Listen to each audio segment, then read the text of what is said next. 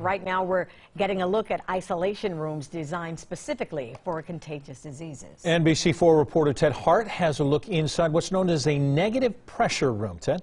Yeah, negative pressure rooms are meant to prevent cross-contamination within a hospital. All hospitals have them. There are several hundred here in central Ohio.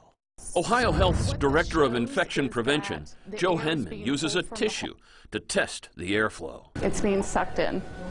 So that's exactly what we want. We want all the air to flow in so that nothing comes out into the hallway. Ohio Health has 85 inpatient negative pressure rooms designed to draw air in from the hospital but force air out to eliminate the risk of spreading the disease to any other rooms or common areas of the hospital. It has its own dedicated exhaust system, and it is exhausted at the top of the building, but only after it goes through a special filter that filters out 99.97% of anything in the air. The hospital has emergency clinical response teams that will assist in getting coronavirus patients into the hospital and into a negative pressure room.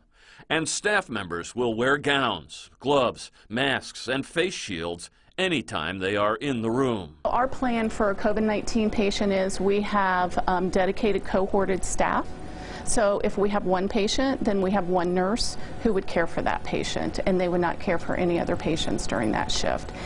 And if the number of inpatients exceeds the existing negative pressure rooms, we're told the hospitals can use portable, high-efficiency particulate airflow filters in a regular room to create that same negative airflow. Local for you, Ted Hart, NBC4.